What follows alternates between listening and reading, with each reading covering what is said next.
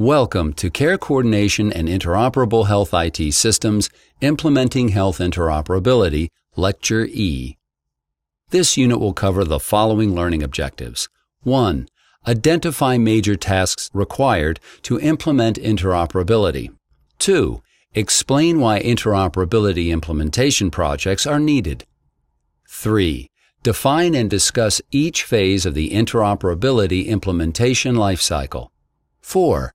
Describe how to apply each phase of the interoperability implementation lifecycle to simple interoperability implementation problems. And 5. List types of production issues with interoperability and identify and describe support strategies. In this lecture, you will be able to identify and describe the quote, "go live" unquote phase of interoperability implementation. The quote, "go live" unquote phase is when the system is ready to move over into production following the successful completion of all of the other tasks. It is the phase for which you prepare and then execute the production move of your interoperability project.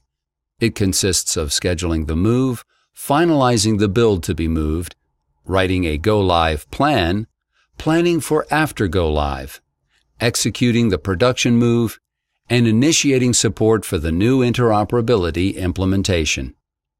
Whenever a change is made in an IT environment, it is important that the change is coordinated with all other changes and with business operations.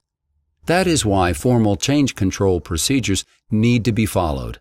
Change management is described in detail as part of a set of processes known as Information Technology Services Management, or ITSM. Basically, it is important to pick a time that works with everyone involved, to communicate widely about the change, and to plan for any expected downtime. Interfaces are very important, so downtime of interfaces can be very disruptive to operations. Plan carefully. Before going live, make sure you know all the configuration items that are part of the change and save copies of what you plan to change. You might even want to do a practice go live, in which you turn on the feeds from a production system, but point them to a test system and then analyze the results. Again, planning is crucial and go live is a team effort. Write a detailed, ordered checklist with each step. When possible, automate the steps using scripting languages.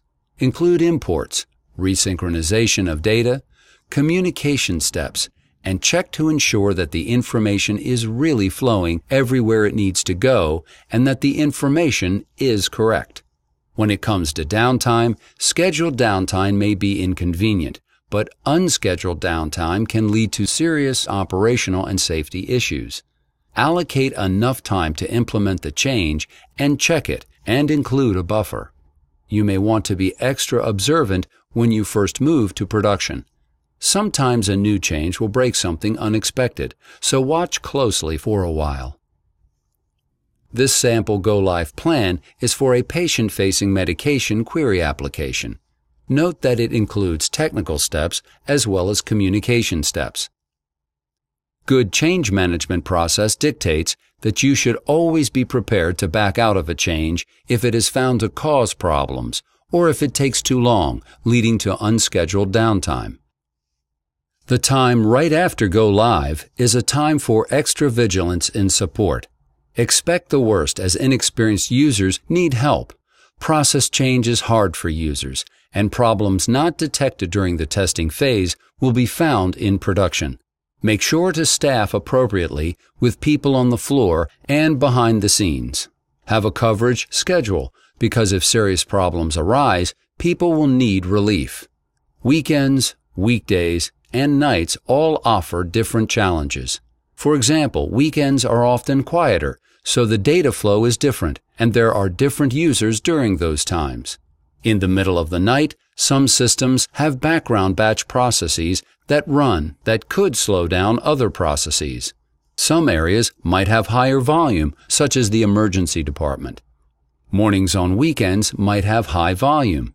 The point is, when your new implementation successfully survives the challenges of the first day in production, it may not still be fully proven until it has run through nights, weekends, holidays, staff changes, and has a run for a period of time that allows the users to become accustomed and reliant on its availability.